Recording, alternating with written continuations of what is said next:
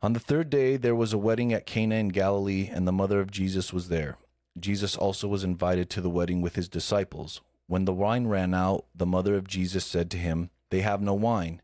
And Jesus said to her, "Woman, what does this have to do with me? My hour has not yet come." His mother said to the servants, "Do whatever he tells you."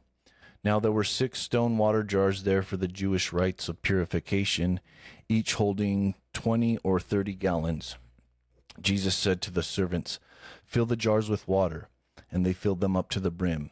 And he said to them, "Now draw some out and take it to the master of the feast." So they took it. When the master of the feast tasted the water now become wine, and did not know where it came from, though the servants who had drawn the water knew, the master of the feast called the bridegroom, and said to him, "Everyone serves the good wine first, and when people have drunk freely, then the poor wine. But you have kept the good wine until now." This, the first of his signs, Jesus did at Cana in Galilee, and manifested his glory, and his disciples believed in him. After this, he went down to Capernaum with his mother and his brothers and his disciples, and they stayed there for a few days. I was pondering this miracle, kind of, and thinking, like, just what does it mean, Lord? Like, I kind of don't get it. I know it so well. Some of you may know it so well, and it's very iconic, and even non-believers probably know about this miracle, you know, just through popular culture and popular Bible stories. Let's review real quick from the last few weeks. So the last few weeks, we've been studying the themes of prophecies of Jesus, Jesus being the Son of God or the Lamb of God, and his identity, and following him when we hear his call. Okay, so we've been talking about all those things, which are big, heavy issues. I mean, they're what the faith is based on. But let's jump to go through some of the highlights of what I just read. So let's go to John 2, verse 4. And Jesus said to her, "Woman, what does this have to do with me? My hour has not yet come." Jesus had a plan for his ministry, and it wasn't quite time for him to start revealing himself to his people fully. Okay, so we see in this verse even the pushback, almost like, I don't want to say pushback, but yeah, I guess, yeah, a little bit of a pushback. Like, the Lord's like, I'm not, like, ready to start doing this. Like, you know, I have a plan. So remember, Jesus must be in his, like, late 20s or 30s at this point, and he is not yet known as the man who can perform miracles, right? He's not the way we know him now historically. He's still yet to be the guy who cures the blind, heals the sick, starts doing all these things, and also preaching the word of God in a very new and refreshing, radical way that the Pharisees and the Sadducees weren't used to. If Jesus had a plan, how much more should we have plans for our own lives and not just rush into things, whether that be relationships, finances, careers, you name it, anything, whatever it is in life. I see this theme. I've seen this theme in my own life, and sometimes I see this theme in other people's lives where people do just rush into things without thinking. Jesus chose to reveal himself when he wanted and over what he wanted. The servants and disciples know that they know of this miracle, right? But the master of the feast does not know. And so in all this, the way he does it, just the way he goes about doing it and how he responds to his mother, to me, and I think we can see this, Jesus had a strategy for his life and ministry. And as you go forward and read the rest of John and all the Gospels, Jesus several times says stuff to the effect of like, you know, don't tell anybody. Like, he cures one guy, right? The blind guy, and tells him go, but don't like go make a big deal and tell everybody about it. Because I know that Jesus knew what was coming, right? And so he's like, well, I can't reveal myself just right now, whether you guys want me to or not. Like, I have a plan and a strategy of how I'm going to accomplish this, right? And he wanted, I mean, I can't say what he wanted. He's God. I don't know how the mind of God works like that. But we can see this as evidence of that strategy and planning and a methodicalness to it. One lesson to learn from all this, I believe, is yes, we do have to plan and strategize our lives to the best of our abilities and in accordance with the scripture and God. And that's good. That's a good thing. But once we've done that, we can let go. And then that's where our faith kicks in, and we can let go. you can only plan so much, guys. And we know that even when you plan to the best of your abilities, there's still a good chance that your plans won't even come to fruition anyway. I'm sure we can all relate to that. Like, oh, I planned on doing this, and I planned on doing this, and I planned on doing this, and I took the steps to do it, and that thing still didn't happen quite the way I wanted, or it didn't happen at all, or it did happen, but it actually ended up happening in a different way.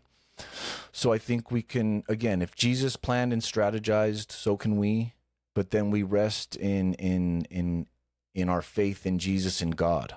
And that's why it's so important to follow him and do the small things, like, don't lie, don't cheat, don't steal, don't commit adultery, like those 10 commandments, like all those together are like guiding our life, like the day in and day out of our lives. Let's go back to verse 2:4. And Jesus said to her, "Woman, what does this have to do with me? My hour has not yet come."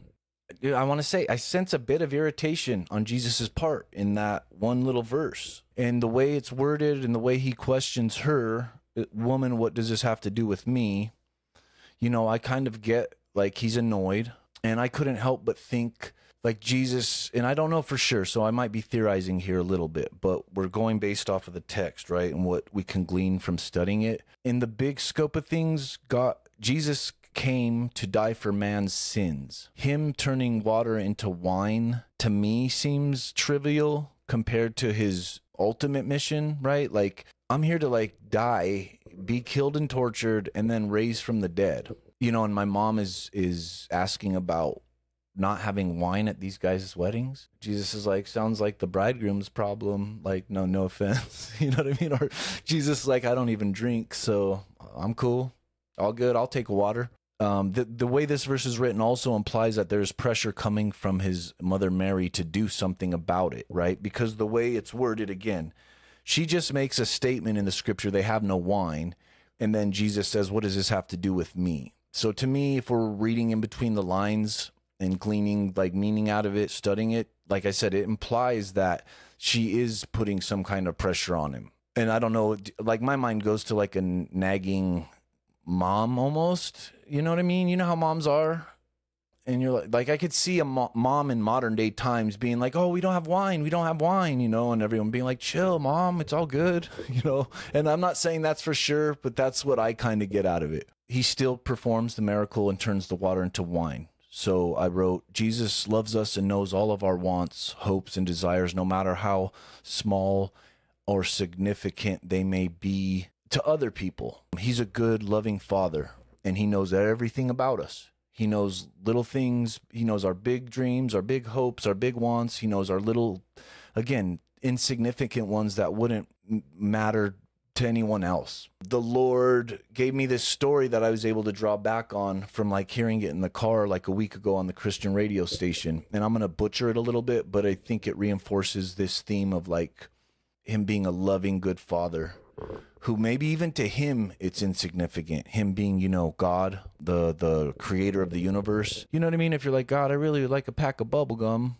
You know what I mean? God's like, on the grand scheme of things, it's like you could go a day without a pack of bubble gum. But him being the loving father that he is, he's like, here's your pack of bubble gum. And I see that in my life, and I even see that in like my friends and family's lives who are believers. He was saying, and he was an older guy telling like part of his life testimony in his relationship with God.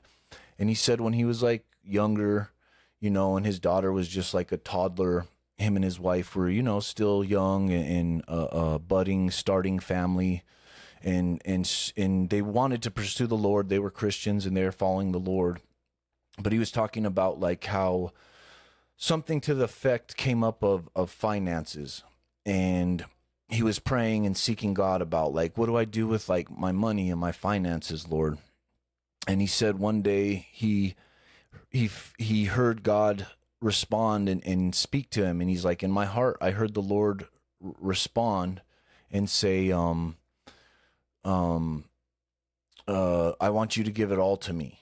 All right. And so he was like, all right, Lord. He was excited because he felt like he had heard God speak to his heart and soul. And he's like, okay, Lord, I'm going to give you everything. And in this cute little story, I can't remember the details, but he had a sum of money in this instance that he was not knowing what to do with, I guess. And so when he heard the Lord say, I want you to give it all, he literally was like, all right, Lord, I'll give it all. I think it was like $60, and I don't remember what it was for, but this was the beginning of the Lord showing him how to use his finances. And he said, I was eager to give it all, and I prayed one last prayer, though, and I was like, Lord, but can I keep like $1 or $2? Because he would always come home and bring his daughter like a little treat, like a little candy or a little toy. And he always, he said, I always saved like a few bucks to get her treat. So when I came home, I could give my daughter, who was like a toddler, her little treat, And he said, I prayed and was like, Lord, but can I keep like $1 or $2? And again, he's like, I felt like I heard the Lord again. And the Lord said, no, like, I'm teaching you about finances, son. You asked, and the answer is I want it all. And so he was like, he said, admittedly, I was disappointed, but I had just made this deal in my heart with the Lord, and I was grateful that he told me and gave me an answer.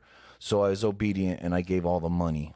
But then just the way the Lord is, and the reason I'm bringing this up is something happened to the effect that somebody ended up giving him $2 or $3 or giving him offhandedly gave him a treat so that when he went home, he was still able to give his little toddler daughter that treat that he would always get her. You know what I mean? And he was like, in that moment, I knew that all my prayers are heard by the Lord, no matter like how little or insignificant they seemed. For me to bring that treat to my little, baby girl, firstborn daughter meant the world to me. On the grand scheme of things, could she have gone without a candy bar, or a little trinket or a little toy? She could. But the Lord knew how much that meant to me. And because I was obedient, I was still able to give her treat in this instance, and that story stuck with me. And when I was doing this Bible study, I thought how it kind of connects to what we're studying in this theme. All right, let's jump to John 2:5. So the next verse. His mother said to the servants, do whatever he tells you. And so just right off the bat, this is a simple one to understand. There's no metaphor here. This is Mary's advice to the servants. When it comes to Jesus and God, in that story I just told about the man and the money, do what God tells you. We have the big obvious things in the 10 Commandments: no lying, no stealing, no cheating, no adultery, no other gods before him. Like, those are all easy to understand, and we can do that, and we can work on those things, okay? But then when it comes down to the details of our lives, like, again, the little insignificant things that I might be struggling with, that the next guy, it's not a struggle for him at all. You know what I mean? Something that I desire or want, or I'm trying to work through, is not the next guy's struggle or desire or want. And so when it comes to the Lord, and this requires seeking him, praying, working on any sins that you are struggling with, things in your life that you shouldn't be doing. And there's a lot of them. Again, the 10 Commandments kind of sums up like the spirit of the law, but then there's the specifics of like how that works. Lying can be a lot of forms. Stealing could come in a lot of different forms. Though the struggle for sin is generally all the same for us, the little details of each one of our sins can be different from others, And so this is why it's important to just literally do what the Lord says or what he's calling you to do. Trust me. I know. Okay. But let's see. Mary tells the servants to do whatever it is Jesus asks of them. We have all heard the phrase, nobody knows you better than your own mother, or something to that effect, right? If you're raised by a mother and have a mother in your life, mothers, fathers too, but mothers in particular, they know their children very well. They know what makes their children tick. They know what makes their kids happy. They know what like kind of moods their kids are in and all that stuff, and parents and mothers, they can read their kids very well. So this is no different with Mary and her son Jesus. Obviously, she knows he's special if she was a virgin when she conceived him. First of all, obviously, that's obvious. There's something already clearly unique, special, and different about Jesus. But we don't know for sure, but she has seen him growing up the last 30 years and imagine what she learned of him throughout that time. The reason I say we don't know for sure, and this is a criticism criticism of the Bible that we lose track of Jesus from approximately the age of like 12 or 13 up until about now, like what we study at the beginning of John.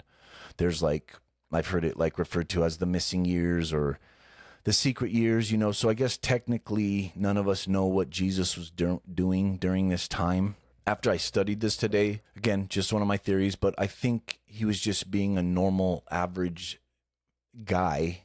He was a carpenter, we know that, so and he was from a poor, unknown part of Israel, right? So I think he was just an everyday, ordinary, poor man. That's what I think. But I don't know for sure.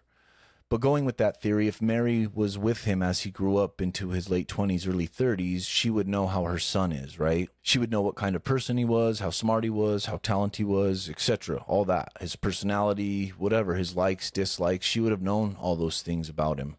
And Mary has faith to tell the servants to essentially obey him. Okay, so then if we jump to verse 7, Jesus said to the servants, fill the jars with water, and they filled them up to the brim. And so even in this little specific example, John 2:7 is Jesus' specific instructions to fill the jugs of water. They do, and a miracle is performed. So just simple, really. Do what Jesus says. Jesus might have a specific instruction for you to do in your life that might not pertain to the next guy. Like you might be in a specific situation and you're praying and you're seeking God and you might be confused and not know which way to go. I encourage you to seek the Lord through prayer, through Christian counsel, through the Word of God, the Bible.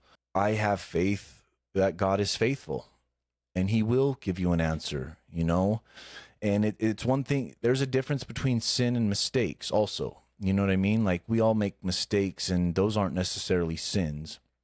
But I would say all sins are mistakes. But sometimes you just make an honest mistake and you get through it. And then this is interesting, but also note that the jugs of water are for Jewish purification rites. Okay, so that's interesting. Because Jesus, as we know and believe, becomes the ultimate purification rite. Okay. And we're going to get in now to like the significance of like the wine and what wine means and represents. So I did a little research, but this is like the significance of wine in ancient times. But wine developed into an important agricultural product that had economic as well as medical, social, and ritual significance. Okay, guys? So that's important.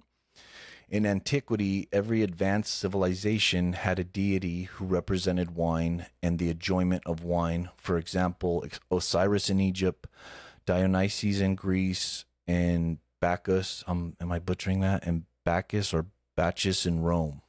Okay, interesting. Wine was diluted in ancient times, not only to lower the alcohol content to drink more, but to be able to sanitize or purify the water. The natural antibacterial qualities of wine would help purify the unclean water at the time. Due to this, anyone of any age would drink their water with wine as it was a safer way to consume water. Okay. And wines that were not diluted were held for the poorer population, as the non-diluted wine was very strong and vinegary. Nobles drank the wines that were sweetened up with honey and water to make it more drinkable. So let's get into more like the significance of this miracle, more like symbolically, or what's the message in this miracle. We kind of went over the like literal details of the miracle and like examples we can get from it, but now we're going to talk about, to me, this is like the cooler, deeper meaning of this whole thing and what Jesus is expressing. John 2:11, this is referred to as the first of his signs. So the first of his signs, Jesus did at Cana in Galilee and manifested his glory, and his disciples believed in him. So again, this is significant. If this is like the first miracle he chooses to do, we can infer he's trying to tell us something. And also I've read that this is considered his first public miracle. And this is where I don't think it's really controversial, but maybe some people would think it is, but I argue that it was his first semi-public miracle, as the scriptures indicate and I talked about this earlier, the master of the feast didn't know how the wine came about, right? But it says the servants knew, and then the disciples knew. All right, so the Lord was selective in who got to actually see the miracle. And when he takes it out, when they take it out to the wine master or the feast master, he has no idea the miracle that just occurred, right? Let's see, his disciples see his first miracle, and this goes back to the last week's Bible study, in which Jesus said, "Come and you will see." So remember, going back to last week's Bible study, the disciples were seeking Jesus, and Jesus asked them, "What are you seeking?" And then they asked him, like, "Where are you staying?" And then he said, "Come and you will see." And last week I talked a lot about how God has something to show us all as individuals. And we'll never know that unless we accept him and choose him and seek him. And it's a huge, major decision that you have to make. It really is, man. And I would ask you, if you're lost and you don't know where to start, if maybe you're feeling a pull to Jesus, the Bible, Christianity, I would highly encourage you to pursue that. I mean, look into it, look into the truth. I talk about this a lot, but there's 3 steps for me as how I came to be a believer. I asked myself, A, is there truth? I came to the conclusion, yes, there has to be truth. B, if there's truth, the next question is, well, then is there a God? Yes or no? The way we envision a God in control of the universe, all powerful, all knowing, omnipotent, omnipresent, all that, like knows everything at all times, God. And I came to the conclusion that, yes, that is true. There is a God. And then the third question became, well, then who is God? And can I know him? Those 3 things will lead you to the truth. And it was a series for me, and it's different for everybody. And that's just something I like to summarize and tell people, like, if they're struggling or they're curious or they're asking me about it, my first question is, like, do you believe that there is a truth? Is there truth in the world? Let's take religion, God, Jesus, and the Bible out of it for a second. And do you believe that there's a truth, right? Because if you can say, no, I don't believe there's truth, or like in our popular culture, we're going to this whole like, oh, well, that's his truth and that's their truth and that's her truth. Well, that won't work.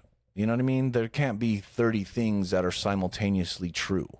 So when we see that the disciples and the servants get to see the miracle, but other people don't, what I got from this is, like, non-believers don't necessarily get the privilege of what believers get to see because of their ignorance or lack of faith, or combination of the two. So before you come to the knowledge of Christ, you're just ignorant, and your eyes and ears might not be open to seeing God's glory. Okay, especially in these little insignificant ways, these littler things that, again, might not mean much to someone else, but to you, between you and God, like that is God answering a prayer or talking to you or helping you or whatever. So either your ignorance won't let you see it yet because you just don't know, or you have a lack of faith, and that lack of faith, you won't know. It requires faith. The Bible's clear on that, like when it talks about Abraham had faith, and it was accredited to him as righteousness. And the story of my life has been a long, drawn-out battle and my struggle with faith for myself. I've gone through my ups and downs. I've gone through my periods of doubting and having no faith. And I even went to the point of where I tested God. I straight up thought to myself, like, well, if you're real, I'm going to test you. And I highly don't recommend that. But unfortunately, I think a lot of us are stubborn, sinful people. And unfortunately, if we have to crash and burn to come to God, we that's the way we have to come to God. And I'm here to tell you there's an easier way. You know what I mean? Just get on Google and start looking up stuff about the facts of the Bible and Jesus and God. Like, start there if you don't know where to start. But for me, it was just this long, drawn out battle. And I don't recommend it because in the end, God won. But anyways, let's see. The next point, the wine represents a complete change or a radical change, right? So it goes from being water to wine. And then based on what we read about like the significance of wine and the history of like ancient wine, it's not just any old water. We take for granted in America, well, it's getting kind of bad as the days and years go on with having clean drinking water in every home, city, town, whatever, you know what I mean? But for the most part, for the last 100 years, in general, we can all go to a faucet and get clean running water, you know? But in those ancient times, it wasn't as easy as turning on a faucet, right? So not only is it water, but it's ordinary polluted drinking water that's being changed into a beverage that holds much more importance, especially in those times, okay? Wine, it requires a process. It requires time, energy, and money. Talking about literal wine, like the process to make wine is in itself a process, right? You don't just snap your fingers and create wine as men, ordinary humans. We have to grow the grapes, right? We have to harvest the grapes. We have to then let the grapes ferment. I don't know if that's all there was to the process back then. But, you know, it's gotten more and more technical as the years went on. Like it said in that article, they added water and they added honey, you know. And nowadays we have all sorts of wines and they do all sorts of crazy specific processes to it. But what I'm trying to show is this radical change. Ordinary polluted drinking water versus something that is like processed and a lot of time, thought, energy, resources has to go into it in order to create it. Okay. And that's the difference between, you know, before you have God and when you have God. Ordinary water represents sinful humans and wine represents the Spirit of God. Just like wine was needed to be added to water to make it clean and sanitary, so too we humans need the Spirit of God to be added to our sinful spirits to make us clean and holy. And that's what I learned in doing my studying of all this stuff and preparing for this Bible study. Oftentimes, wine does represent like Jesus or God, right? Remember, he even said, when you do Holy Communion, you're drinking of my blood, you know, and it was represented through wine. And that we do that to this day, right? At my church, we have Holy Communion and we take grape juice because we don't actually use literal wine, but we take grape juice that signifies wine. And we honor that we live off of Jesus's life and death. And the Catholics do it in the Eucharist too, right? So they honor what Jesus said and they drink of the wine and eat the wafers that represent Jesus's body. Okay. So what I'm getting at is like Jesus, God, the Holy Spirit is representative. Wine is representative of God, Jesus, and the Holy Spirit. Let's see, once a little wine is added to water or vice versa, they mix and become one, right? You can't differentiate between the two anymore. And when we accept Christ, this is how God sees us. This is how we avoid eternal damnation. God will see his son Jesus in us on Judgment Day. Again, I learned that like today by doing this study and reading and praying and all that. God showed me that. And plus knowledge that I've had from previous scripture studying in my life. When we accept Christ into our life, the Spirit of God comes to live in us. The Spirit that was in Jesus, that he was able to accomplish that perfect, victorious life. Well, we invite that Spirit to come into our lives and to change us and to work on us so that we can become better men, women, right? So we acknowledge that we're broken, sinful, fallen, and that we do need a Savior and we do need help out of this situation of humanity and sin. You know, there's just no avoiding it. And that's who Jesus is and what he does. And so when we invite him, God, the Holy Spirit, to live in us, just like the water and wine, they mix to where God doesn't differentiate between the two anymore. It's all mixes into one. And on Judgment Day, he's going to see his son in us. And that's why we won't be judged and sent to eternal damnation, you know? And it's not because of anything that we were able to accomplish on our own. And we could do a whole other Bible study, and I brought it up before. But when you believe that, when you believe in Jesus, your life from that moment on changes. And it won't be the same if you truly believe. Because now you are wrestling with the idea of like, a man loved me so much to die for me so that I wouldn't have to experience eternal death and damnation in hell. So that I could live forever free in paradise. When you believe that, you have no other choice but going forward the process of change. And that process of change can come different for all of us. For me, it was a long, drawn out battle. For other people, their testimony might be like, I got saved, you know what I mean? And the next day I changed everything, right? And I've been serving the Lord ever since. I hear that testimony too. And that's awesome. And then I also hear the testimonies that are like mine, these long, drawn-out battles that it took a lot longer, but the process was still in place, you know? So don't compare yourself to others in that. Remember, this is a very personal relationship with God, this thing called faith. This is between you and God. At the end of the day, you know, when you're alone in your room, and when you pray to God, and when you read the Bible on your own for your edification, for you to learn more, that truly is that process of you and God. When you and God are alone, that's an opportunity to look yourself in the mirror, so to speak. No one's there but you and God. You know what I mean? So I highly encourage any believer who's listening now, or anyone who hears this on the YouTube video, to ponder that and think about that for you and where you're at in your relationship with Jesus, because I'm telling you guys, that's all that's going to matter. I went to a big Sunday service for Easter with my friend. Shout out to Leaf Wet. Some of you guys know him.